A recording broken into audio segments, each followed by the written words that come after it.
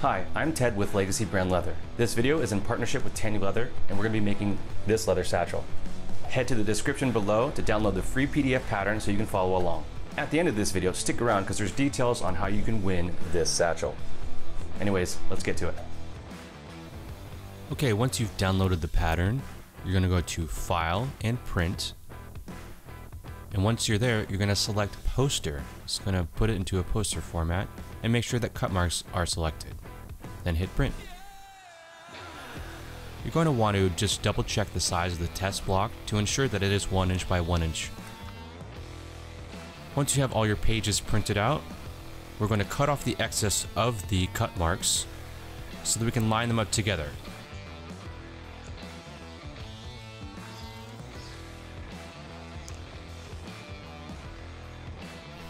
Once those have all been cut off, you're going to just tape up the pieces.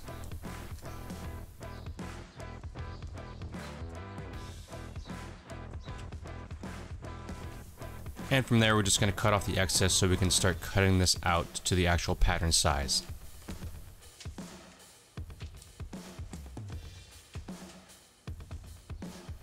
Now you could have this printed in the full format. I'm doing it this way since it's probably the most common way people are going to be printing this out.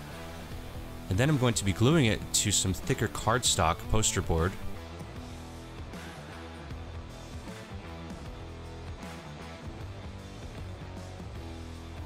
With some 3M Super 77 spray adhesive.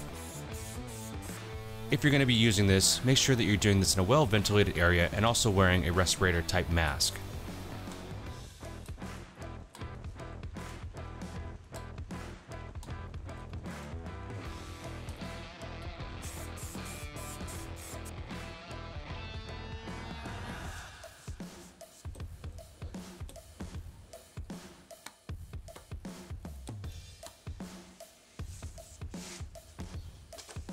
Once you're done doing that, you're going to be cutting out the rough shape so we can start cutting the final pattern sizes.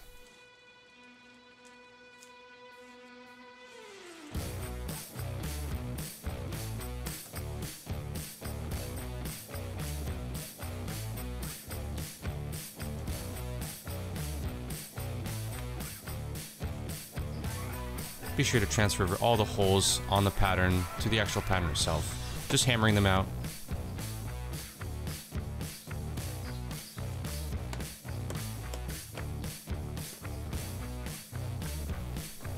Cutting any of the lines that need to be transferred through to the actual leather itself.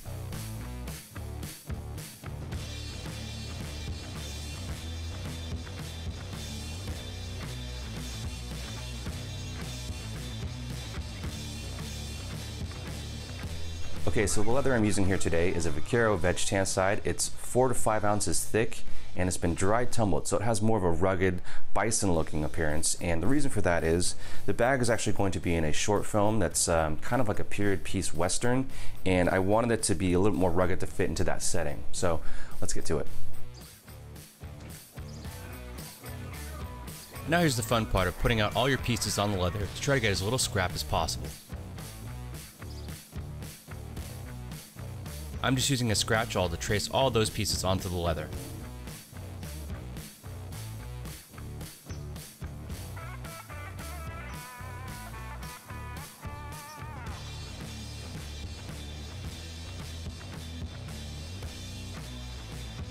And from there I'm using some shears to just cut out the rough shapes.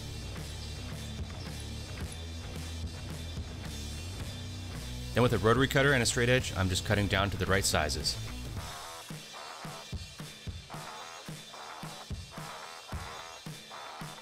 For those more intricate curves, I'm using a brass knife, but you could use a box cutter or a round knife for this.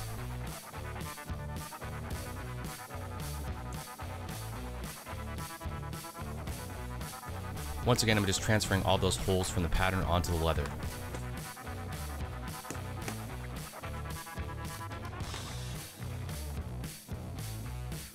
Now this is just a support piece, so that has a little bit more support when you're attaching the top flap.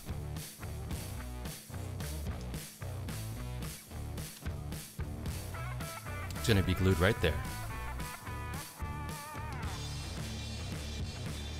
I'm going to be beveling and dyeing all the exposed edges of all the pieces.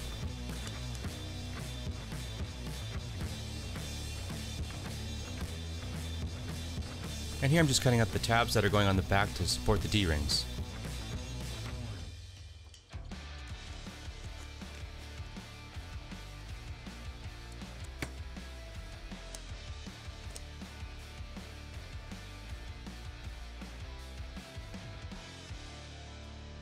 Then just use your preferred edge dressing before you burnish the leather.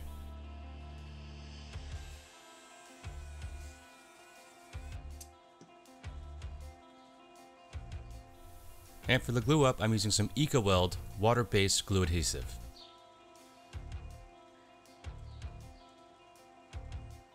Letting that become tacky before applying the pieces together. With all my gluing up, I like to hammer them just to make sure that the glue sets a little bit more evenly.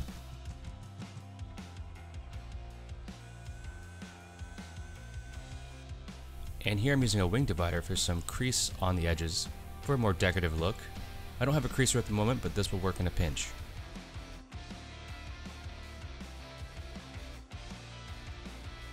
And for the stitch line on that support piece, it's a 1/4 inch distance. Then I'm just hammering my stitching holes.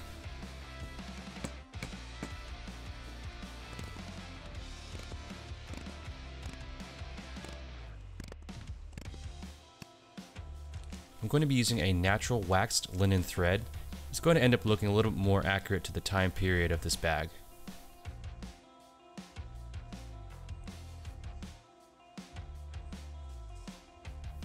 Now I'm doing some saddle stitching to stitch up the support piece.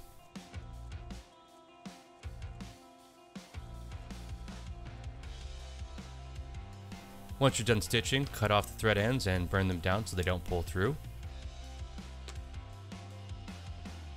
And then hammer your stitches so that they lay flat.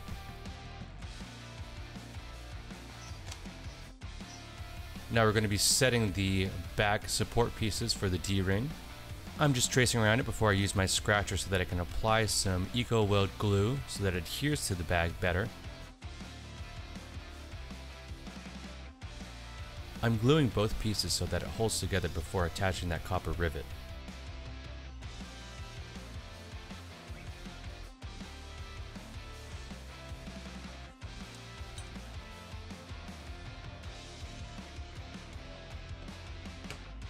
Then just using a rivet setter, I'm attaching the pieces, cutting off the excess. Then I'm hammering the rivet flat so that it doesn't catch on anything.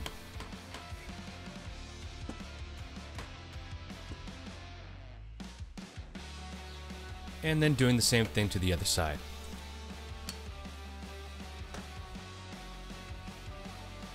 And here I'm adding the 1/4 inch distance stitching line to stitch up those back pieces.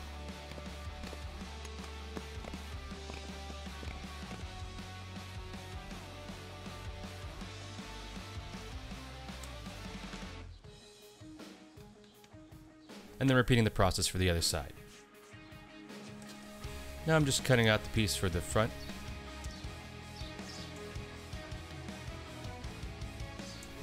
I'm just cutting a 1-inch strip so that I can do the buckle pieces for the front.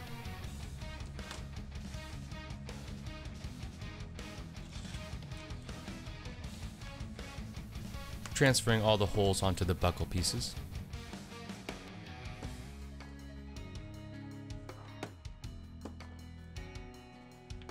Then a more narrow strip for the keepers for the buckle pieces. Again, all of the exposed pieces are beveled, dyed, and burnished.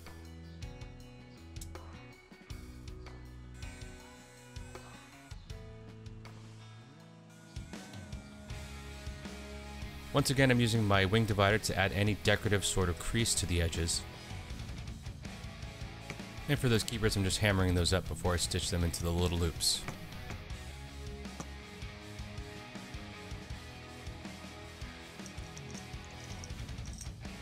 I'm gluing up the buckle pieces so they can easily be attached to the front of the bag. Now I'm transferring over where the buckle will sit onto the leather. This is where that little loop is going to be sitting on the leather. Then I'm marking the perimeter so I can use my surface rubber and attach some glue. This is just to secure it to the front of the bag so I can start hammering them and sew them on.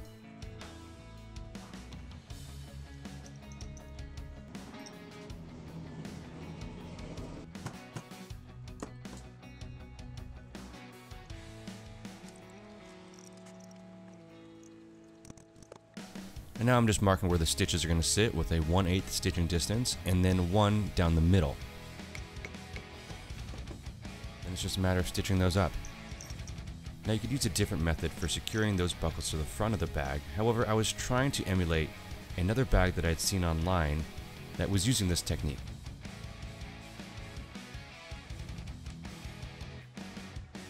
Here I'm transferring the holes to the top of the gusset where some line 20 snaps are going to go. This is to keep the bag closed in case you want to protect some of the items inside.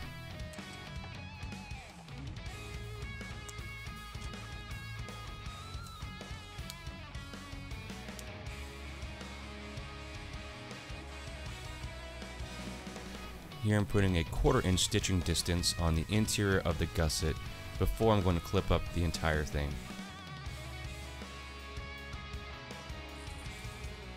After doing this a few times, I found the best method to be clipping up at the top on each side and then clipping towards the center.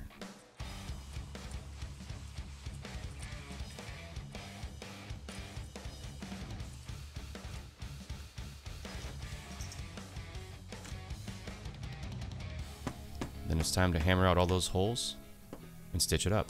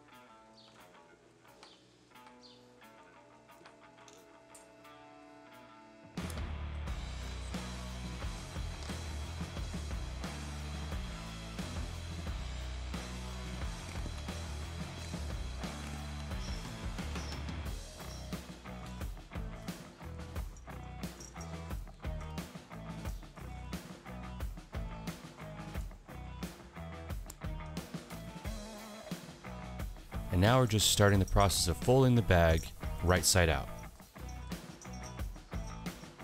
This takes a bit of forearm strength. You just got to keep pressing on the inside of the bag, pushing on those seams a bit so that they don't pucker too much on the outside.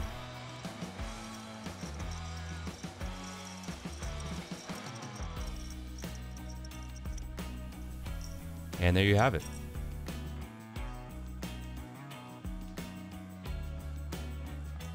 This is what the line 20 snaps look like when you snap the bag together. Don't quite like the look of that buckle in the middle. When I was at the Tandy store buying all the hardware, there was only a few of these buckles left, and unfortunately I thought that the darker buckle would be close enough to the other hardware, but it just doesn't look right, so I had to wait a bit till they got a restock, and I'm going to be replacing that buckle now. Sometimes things like this happen. It looks like it's going to match, but at the end of the day it doesn't, and you want it to look right. So we're going to cut out the stitches, add the new buckle, sew it back up, and we'll be back in business.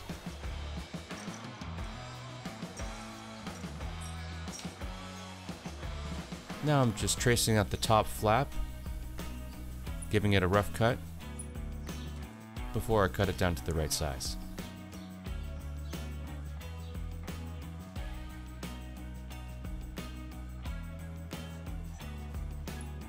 Then I'm going to use my strap cutter to cut the straps out for the top flap. That's fun to say 10 times fast.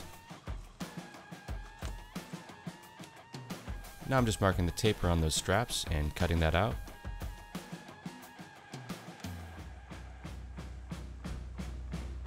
These straps are also going to get that decorative crease. Once again, all those edges are going to get the same dye and burnishing treatment. Now I'm transferring all those marks for the cuts where the strap is going to fit through on the top flap. Then carefully using a knife to make those cuts.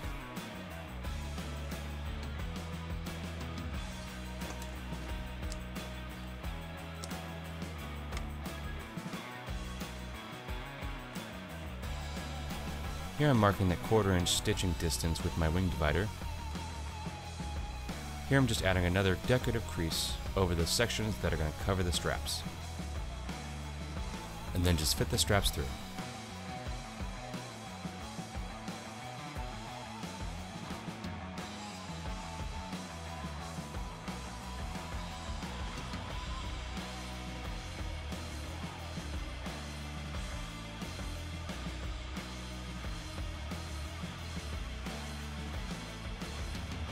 I'm going to glue those in place before I hammer on the top flap.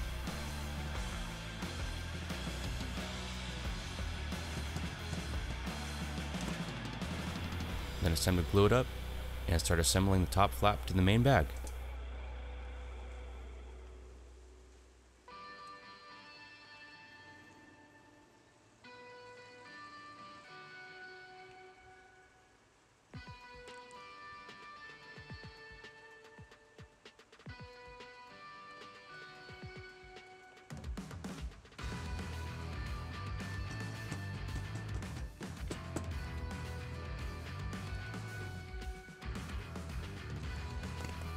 Then just hammer your holes and stitch it up.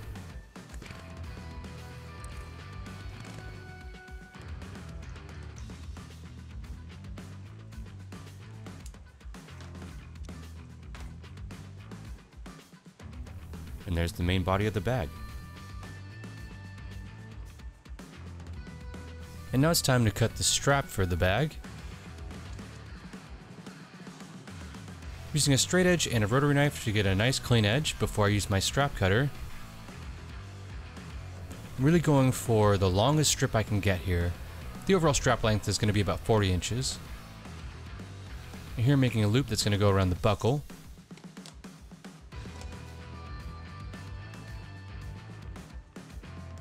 And these straps are going to have the same taper as the other ones do. And for the hole for the buckle on the strap, I'm using the front of the bag buckle piece pattern, starting from where the taper ends. Then I'm hammering that through,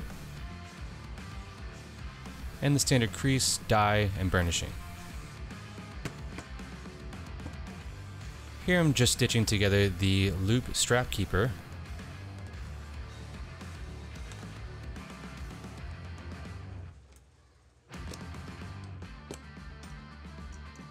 And then setting a copper rivet to hold that in place.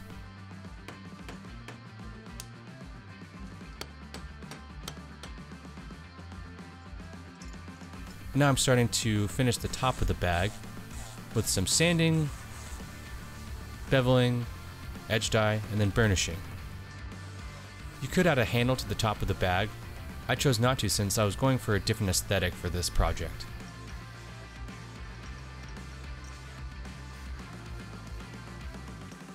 Now I'm finishing off the other end of the strap.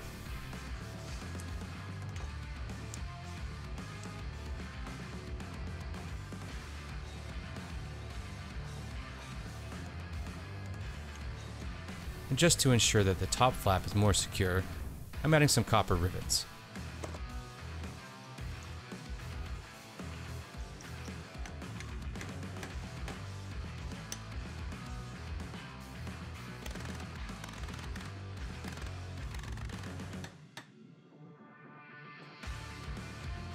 Now, while I was at Tandy, I was looking at some of the trigger snaps, and I didn't feel like they were going to fit aesthetically with the time period of the bag, so I just opted to do copper rivets to secure this to the bag D-rings. But go with your favorite option here.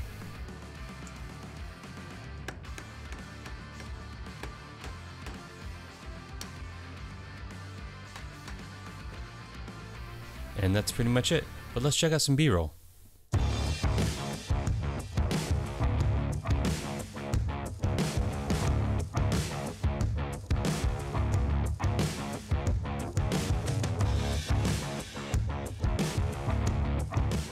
Now you might want to look away here. Since the bag is intended for a period piece, Western style outlaw, the film production crew asked that I weathered the bag since it looked a little too clean for a bag that maybe the outlaw stole and then was on the run with for a while. So I grabbed some sandpaper and some other tools and got to work. Mainly I was trying to rough it up and then go over it to kind of dull it a little bit. The overall aesthetic looks really great at the end of the day.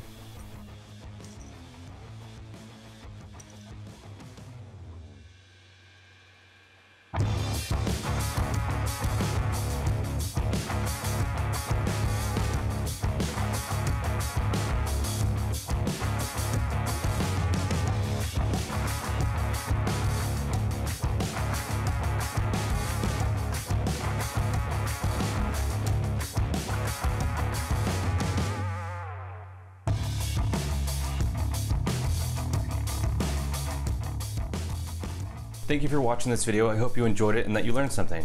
And in order to be entered into the giveaway for this satchel, head to my Instagram at Legacy Brand Leather. I'll be posting all the details on the giveaway there. If you want to support this channel, head to my Patreon, patreon.com/Legacy Brand Leather. If you like this video, please hit that thumbs up below and please subscribe. This shows me that you want to see more videos and more content like this. Other than that, I'll see you in the next video. Stay safe out there.